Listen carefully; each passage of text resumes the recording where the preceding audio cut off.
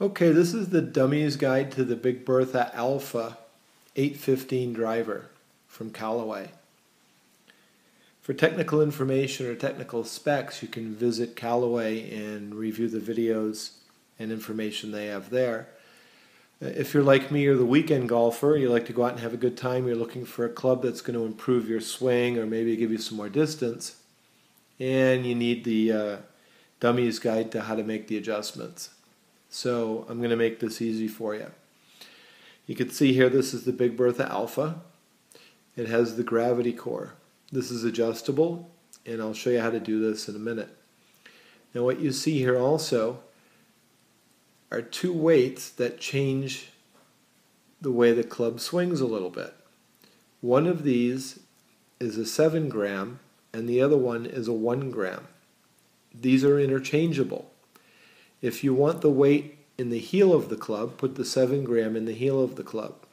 If you want the weight in the toe of the club, simply unscrew both of these and simply switch them and screw them back in. That way you're moving the 7 gram weight to the location that you want it. Now, why do you want it in the toe versus having it in the heel? Good question. I recommend you go to Callaway and see if you can find the answer. The gravity core. The gravity core is actually a rod that comes out, and in the end of the rod is weighted, and you simply turn the rod over. What happens when you turn that rod over,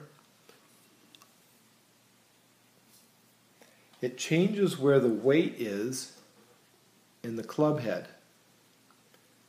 The weight is going to end up in the bottom of the club head, or it's going to end up higher in the club head.